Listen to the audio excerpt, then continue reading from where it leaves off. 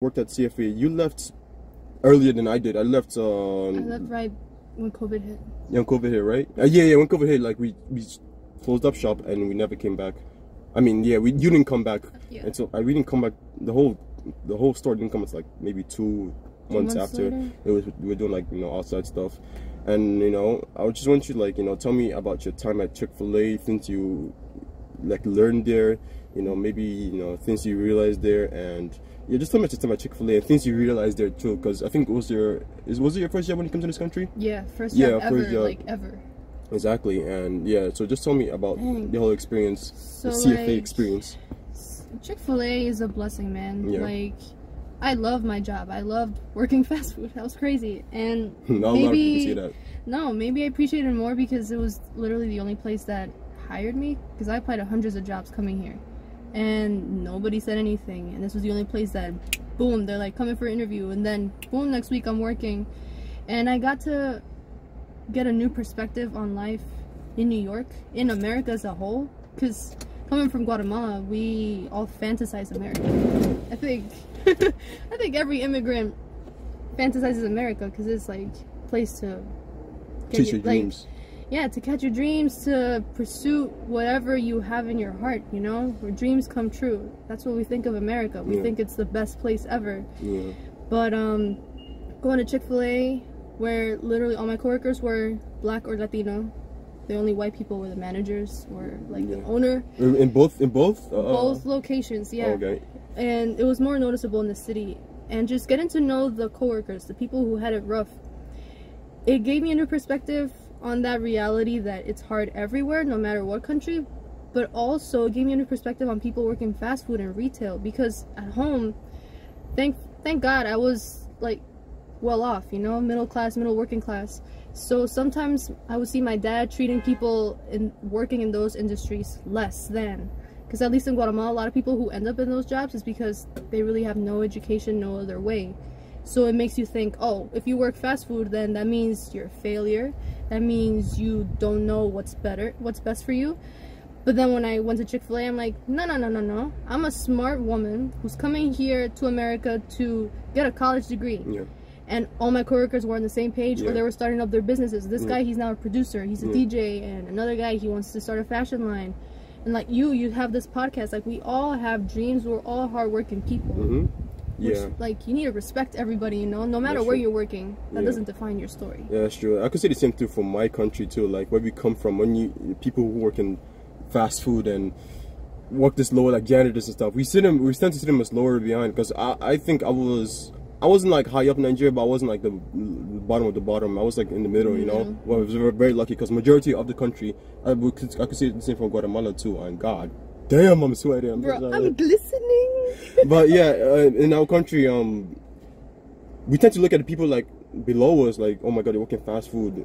Maybe you don't have an education. Maybe you got like pregnant early, and you want to work early. And when you come here, like, oh shit. And the thing when I came here, it's like, these are young people. Because maybe in other countries, you can say like maybe in the like 30s, 40s, they're working there. 15-year-olds in the mall. That was crazy. Yeah, and they're working, and you're like, oh, these people are in school and they're making money. So in a way, like, you're kind of doing good. And I know it's like they come from humble beginnings. It's not like you have connections. Because some people here, they'll be like, my dad is a lawyer and stuff, so I could just get connections and not work and never ever have to work fast food. But I think it's really important that everyone needs a job like this. Like, everyone needs, like, in a way, suffer. Because Chick-fil-A, it is humbling. Because Chick-fil-A, in a way, it's a good job, and like the culture there is good and everything. But it's like family, bro. Yeah, on a Saturday and when it's like really busy, on a Friday night when it's really busy and you're grinding, and like the customers sometimes are mean to you and stuff like that, and you try to be calm, like, this is fine, this is good, and I don't know. It's just, for me, it was you could say, I could say it's a humbling experience, especially for immigrants, and I could say, especially in the Roosevelt one, there was a lot of immigrants, like children of immigrants who were working there, like, black, from the Caribbean. I know Haitians work there. A lot of people from Guatemala, El Salvador work there. And the back and the front, and a lot of African Americans from this country. Like, basically the minorities that mostly work in the country, in the store. And I would say it's a humbling experience, because sometimes I'm like, fuck, man, like, I hate this shit. But like, it's like, you have to earn money to, like, support yourself, support your family and stuff. And it's like an only way. It's not like you just jump into a 9-to-5 beautiful job like that. So I think Yeah, I think everyone needs it, especially the youngsters. it helps you value, like, there's the obvious reason, which is helps you value money in a different way, because you worked your butt off, like 12-hour shift or whatever. You were standing all day, put up with everybody's crap, and that money's yours. So now you spend it differently.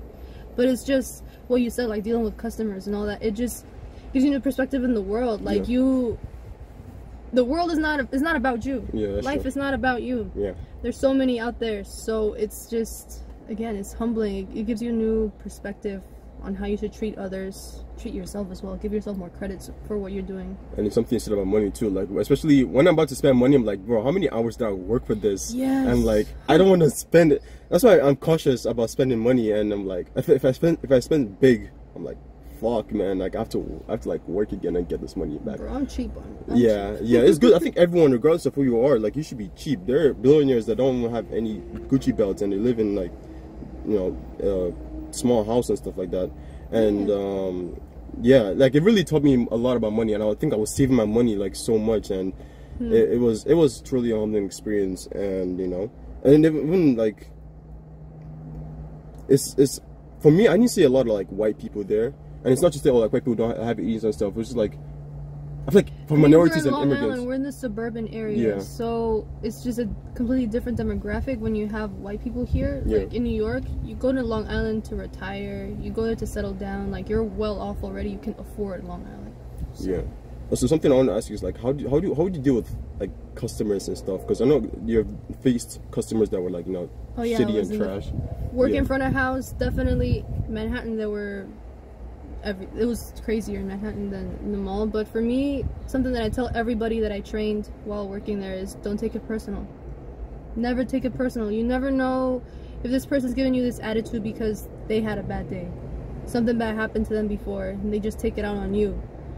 Because they see us as disposable people. Basically. They don't see us as people sometimes. They're probably lower, like you said. The way we treated them, they're treating us that way. So don't take it personally.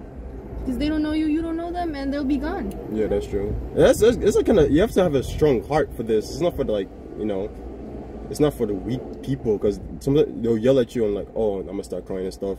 So One time they made me cry once. Okay, well, hey, that's good. Some people just like walk away like, oh my god, I'm not doing this. But like Chick-fil-A is like, you know, our culture is like, you know, be nice and stuff. And even sometimes we're mean to you, even like anywhere in any like food service place. Because in other countries, if you're rude to them, they're like, okay, like, I'm gonna be rude to you back. Like, here we try to, like, you know, take it in and just be calm about it. Chick-fil-A specifically made it harder because, like, we're known for this hospitality aspect. Like, I was in charge of that, like, telling people, yo, you gotta smile, make eye contact, speak enthusiastically, you know?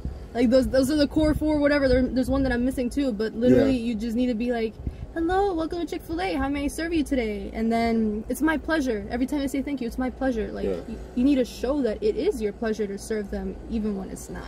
It's not. And there's some people who are ghetto back too. Like, I know a few people who are like, who give the attitude back. You might not see like out there, but like you could hear in the tone of voice, like, I really don't like you. And as I said, it's really hard. Like, fast food, everyone thinks it's easy, or like all these lower menial jobs, everyone thinks it's easy, but like there's some aspects of it where it's like really, I was mentally challenged at times too, and really hard. Yeah, you're under pressure, you have to do everything fast. Like, how, you know, the ticket turns red, what, after 2 minutes, something like that?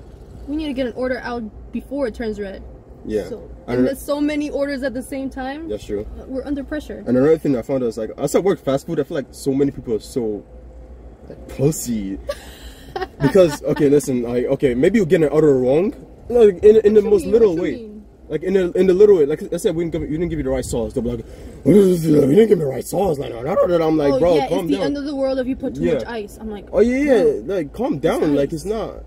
That's why I feel like people, like, for me, if you, let's say you mess up my order like in a little way, if I, of course in a big way, and I pay for something and you don't give it to me, I will say something. But I was saying a comment like, sir, like, you didn't give me this. But some people just drag it. I'm like, oh my god, you didn't give me this, like, you know, the bun I wanted. I'm like, bro, just like be calm. That's why I feel like people take things for granted here, because in America it's like there are things that you have, like light, water, you have these things. So like when it comes to like small things, you kind of like amplify it. Like it's not as big of a deal as it seems. You have a higher standard and expectation for services in general once you already have your basic needs fulfilled. Yeah. So then your wants, you want to turn them into your needs. That's why they become so demanding and so picky. Like I remember this guy in the city, we had our big ketchup packets, like the really big ones, but then we switched to the small regular ketchup packets, and that guy, he knew we switched them, and every time, I don't know why, he always came to me, he's like, oh, you changed the ketchup? I'm like, same as last week.